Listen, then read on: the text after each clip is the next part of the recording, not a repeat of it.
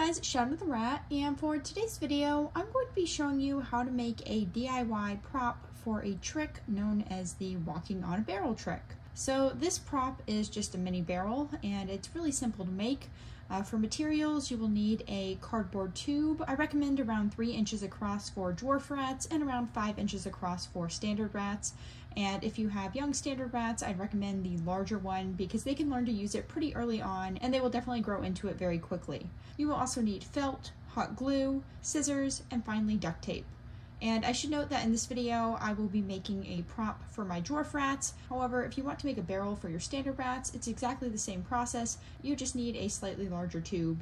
And I will be showing you a larger tube that I use for my standard rats at the end of this video. Okay, so to start making this prop, you first want to cut your tube about 4 inches across. And if you're making one for standard rats, you might want to make it an inch or two wider. And once you've cut your tube out, then you want to measure your felt against the tube and cut it to the size of the tube. Now hot glue felt onto the tube and make sure to cover the entire tube. Once you finish with this, take your duct tape and duct tape the edges of the tube so that your rats can't walk through it like a tunnel. And this just helps to prevent them from mistaking it for a tunnel prop. It's just something that I found helps my rats determine different props from each other and specifically determine the barrel prop from a tube prop. So I think it's pretty useful.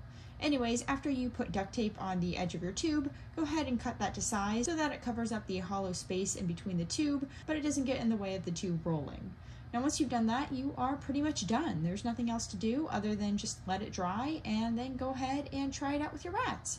So yeah, that's pretty much it for this video. If you are curious on how to train the barrel roll trick, I will have my tutorial on how to train it linked in the description down below. But other than that, I hope you guys enjoyed this video and I hope to see you next time. Bye!